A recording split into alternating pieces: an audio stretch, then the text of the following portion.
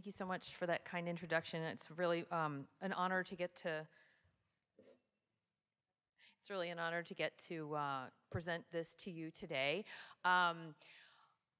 This is kind of a heavy session so far. We've been talking about bile leaks and injuries and litigation. I actually have a recurring nightmare that I'd like to share with you. Just get it off my chest. I have nothing to disclose, but I do have this recurring nightmare, and it's kind of like, you know, when you were a kid and you had the nightmare that you would go to school and you were naked and you didn't know any of the answers to the test and everything sort of went upside down. My recurring nightmare is that I'm operating without gloves on. I don't know why I have this nightmare. This is another nightmare, right? You've already seen this slide once. This is another nightmare. You see this and you go, oh my gosh, I really hope that I don't screw this up. This is somebody who has a really bad infection.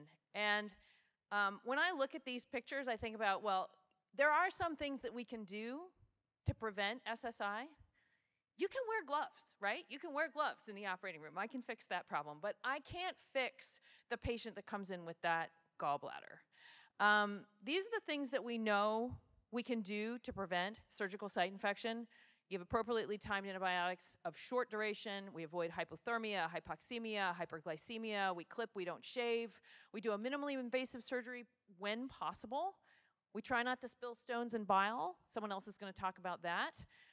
We operate early in acute cholecystitis, or you can leave it for your partner so it's not your problem. So then you won't have the SSI, but they will. Use ERCP wisely, and like I said, wear gloves. I mean, it's a joke, but there are some things that we do in the operating room for every single case. We use good surgical technique, we use sterile technique, and we follow all of those principles for a reason, because many of them have been shown to reduce surgical site infection. So I'm going to start off the evidence part of this talk with a really seminal paper that came out in 2003. This was an epidemiological analysis at the time of transition from open chole to laparoscopic cholecystectomy. And this was done by the CDC. Lap chole was introduced in the late 1980s. And by this time that they looked at this data, it was the majority procedure. But nobody really knew if there was an advantage in terms of surgical site infection. So they did an epidemiological analysis from 92 to 99 using the NNIS system, which is the former system that the CDC used to collect data on postoperative infections. And what they found was there were 54,000 inpatient cholecystectomies done. This is back when we even did lap choles as inpatients, right? Lap increased from 59% in 1992 to 79% in 99. And obviously, it's quite a bit more today, and I'll show you that in the next study I have. Overall, the rate of SSI was very low. It was 1%. So, like, why am I even doing this talk, right? It's so low. Who cares? But look, the risk of SSI was lower in lap chole versus open. It was statistically significant. So you can see over time the risk of surgical site infection from open decreased, and there was like a slight blip, an increase in the last year here in laparoscopic surgery, but you can see there's quite a gulf between open and laparoscopic surgery. Now, this does not account for how difficult the operation was, the transition, how many gallbladders somebody had done laparoscopically before they did it. This is a time of transition.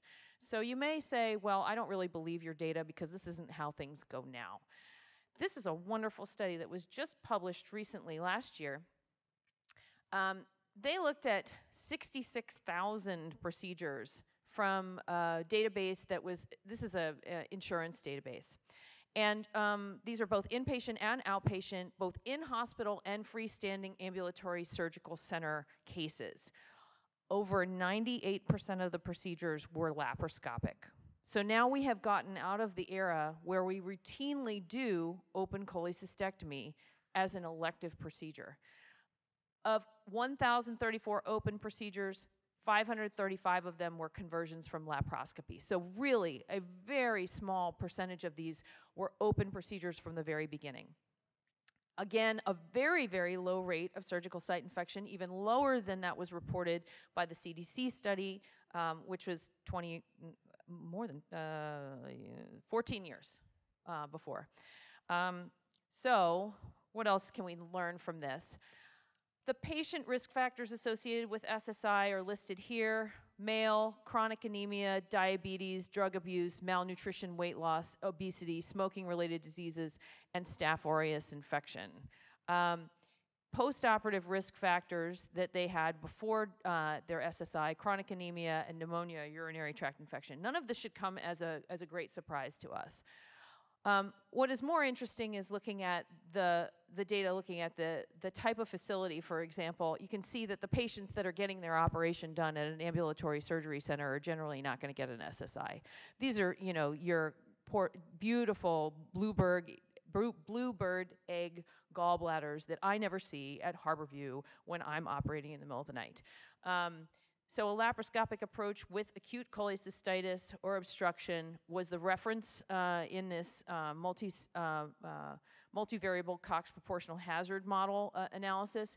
Compared to that, laparoscopic approach with, without acute cholecystitis. If you had acute cholecystitis and you did it laparoscopically, you were at a higher risk than if you did not have cholecystitis.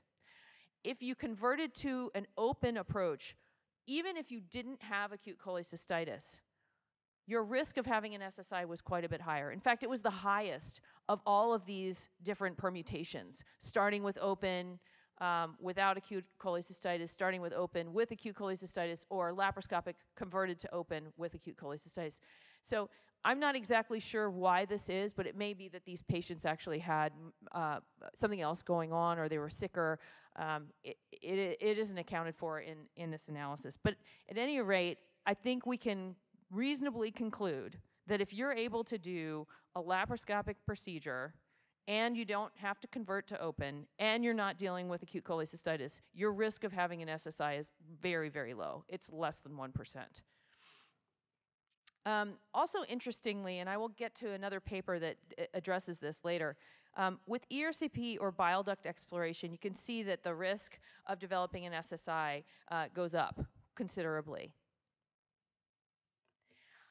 This is a brand new study that it hasn't even been officially printed yet. It's online only from Dr. Velhamos and his colleagues. It's a single center with a prospective data collection. They looked in their highly acutely ill, acute care surgery population, emergency general surgery population, that 50% underwent lap chole for acute cholecystitis in this series, and they had a 9.5% conversion rate. This was outcomes data, was only available for 860 of the patients, which was about, I think, 70% of their cases. Actually, it's, sorry, about 86%, because there were 1,000 patients. And they documented that there was bile spillage in 60% of the cases. And if you look at what kind of bile they spilled, 14% was an empyema, 10% was hydrops, and 76% was clear. So none of these really sound like usual bile. These sound like really infected gallbladders. The overall SSI rate was 5.2, and the organ space infection, that means a deep surgical site infection, not in the skin, was 1.5%. And I should mention that they found that bile spillage was associated with acute cholecystitis. When they looked at the cohort that had bile spillage compared to those that didn't have bile spillage, everything here is statistically significant, except for a few things like other infectious complications or biloma or intra-abdominal abscess, just barely statistically significant. Everything else, an intraoperative complication, postoperative antibiotic administration, hospital length of stay, any complication, incisional surgical site infection. So all these things were associated with the bile spillage. So their conclusion was, don't spill bile. But they also did say that, you know, these are very sick patients. These are the worst gallbladders you're going to see. And maybe there's something to that as well. Remember, these are not elective, beautiful gallbladders like we've seen in those previous population-based studies. So it's important data. This is also an interesting study, although it has some problems. Let's just say that their premise was that ERCP, we've heard of, is associated not only with bacteremia, but we've heard of these terrible resistant, antibiotic-resistant infections that have been plaguing ERCP in the last couple of years because the scopes are getting contaminated and colonized. They looked at 2,200 cholecystectomies performed in their single site, the University of Minnesota, between 2010 and 2015. And they compared those ERCP patients that had their ERCPs within 60 days prior to cholecystectomy, and then 133 who had ERCP and cholecystectomy in the same setting. And it's a little bit difficult to tell in their methods whether or not that meant that they had an immediate postoperative ERCP or if it was right before the case. It's unclear to me. However, what they did find was that these patients that had had ERCP within 60 days prior to their lap chole had a statistically significant higher rate of open or converted to open, as well as a higher rate of SSI if they had their chole after their ERCP. You can see that it was a twofold increase. So interesting and compelling data. I think we need to have more data to really answer this question, but it does beg the question as to whether or not we should be doing ERCP after lap chole rather than before.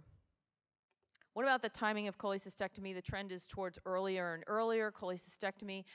This is a meta-analysis that was recently published in 2015. It looked at 16 studies reporting on 15 randomized controlled trials, so it's about 1,600 patients. You can see that as my talk goes on, we have fewer and fewer patients to talk about.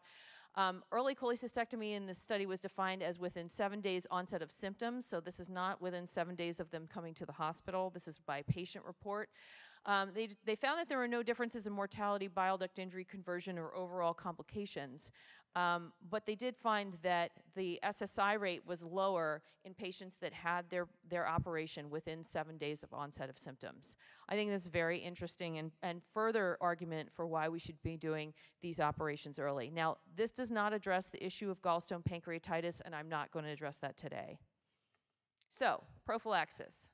We should give antibiotics prophylaxis, right? I mean, that's what the CDC tells us to do. We're going to be good soldiers, and we're going to do that. This group did a network meta-analysis of 18 trials. They excluded 5 studies that used antibiotics post-op, which is good. They're just looking at perioperative antibiotics. And they wanted to see what the risk of surgical site infection was between those patients that didn't get perioperative antibiotics and those that did. And they actually found, looking at all of these different prophylaxis regimens, that there was no difference in SSI between antibiotic prophylaxis patients and placebo or no intervention for elective cholecystectomy. This is not for acute cholecystitis. Okay, these are only elective cholecystectomies being performed for some other reason. So maybe we shouldn't be giving antibiotics to these people. Haha, wait a minute. This is a meta-analysis. Anybody know what that is? So they looked at 7 prior meta-analyses of low-risk cholecystectomy that concluded that prophylaxis was unnecessary. There were 7 of these already. So they did this, and they reviewed these 28 randomized controlled trials. They ruled that 6 of them were actually inappropriate for analysis, including one of acute cholecystitis. They found some miscounts in the number of outcomes, and in fact, their conclusion was that prophylactic antibiotics does reduce the risk of SSI and lap chole. All right, so what are we going to do? Do we really need a randomized control trial of this? No. So I'm going to tell you for the last couple of minutes that I have about the guidelines that the Surgical Infection Society has put out about this.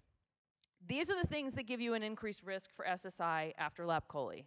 I'll make my slides available. You don't have to copy all of this. You can take a picture if you like. But these are pretty intuitive. You know, they include things like what I said before, diabetes mellitus, acute cholecystitis, converting from lap to open, emergency procedures, bile spillage. Some of these things we can't know are going to happen before the operation. So what the Surgical Infection Society created in this clinical practice guideline for the antimicrobial prophylaxis and surgery, this is for all different kinds of surgery, but specifically with regard to lap chole, they say because a number of these risk factors are not possible to determine before surgical intervention, it may be reasonable to give a single dose of antimicrobial prophylaxis to all patients undergoing laparoscopic cholecystectomy. So do that. However, you do not need to give antibiotics after surgery. Did everybody hear that? Recent randomized control trials have found no more benefit for more than 24 hours of antibiotic therapy in patients undergoing cholecystectomy, even for acute cholecystitis. Even for acute cholecystitis. So antimicrobial use should be limited to no more than 24 hours. This is assuming that you have source control. So if you do the operation and you feel like you have not completely removed the gallbladder and there is still necrotic tissue that is infected that you have left behind, that is not a source control operation. That is unusual, right? Uncomplicated intra-abdominal infection in which the source control procedure can completely eradicate the infection is treated with 24 hours of antibiotics. So with source control, limit to 24 hours, and we recommend no more than 4 full days, 96 hours of antimicrobial therapy for patients with intra-abdominal infection who had an adequate source control procedure. So if you have somebody that presents to your emergency room and they're in septic shock and you take their gallbladder out, if you have source control and they are still sick after surgery, you can give up to 96 hours of antibiotics to treat their sepsis.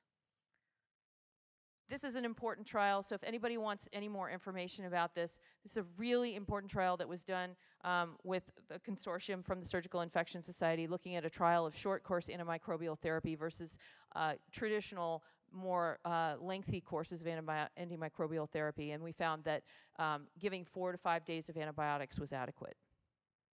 So, if you do not have source control, no more than 5 to 7 days of antimicrobial therapy should be provided to patients with an established intra-abdominal infection in whom a definitive source control procedure cannot be performed.